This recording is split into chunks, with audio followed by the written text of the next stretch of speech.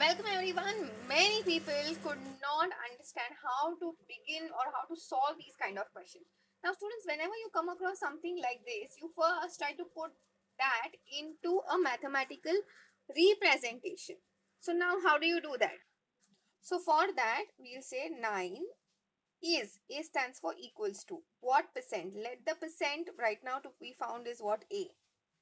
Now please understand, percent when they say, that means any number which is then followed by percent sign that can be mathematically represented in terms of a fraction, and it is represented in such a way that the number gets divided by 100. So we'll do this, A upon 100 into 40. Okay.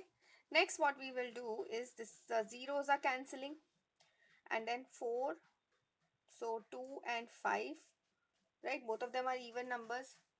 So now basically what we have got over here is what? 9 equals to 2a upon 5. Now in order to find the value of a, we need to multiply both sides by 5 and divide by 2.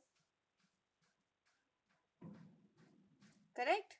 So here we can say therefore value of a comes out to be 45 upon 2, that is nothing but 22.5.